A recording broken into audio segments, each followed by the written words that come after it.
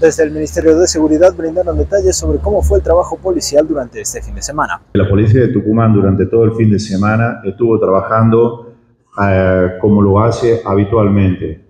A pesar de este inconveniente de un grupo minúsculo, se dedicó un grupo especial para que trabajaran. Como datos, hubo allanamientos que se realizaron, sin contar los allanamientos que tuvieron que ver con esta causa. Se realizaron 55 allanamientos, de los cuales 31 dieron positivos. Luego hubo 264 detenidos, sin contar los detenidos en esta causa.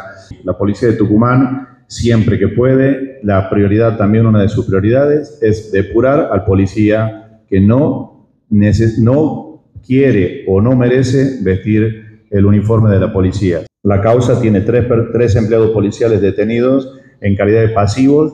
Hay un civil que se encuentra detenido y hay 23 personas que se encuentran investigadas y mencionadas y ya afectadas a la causa.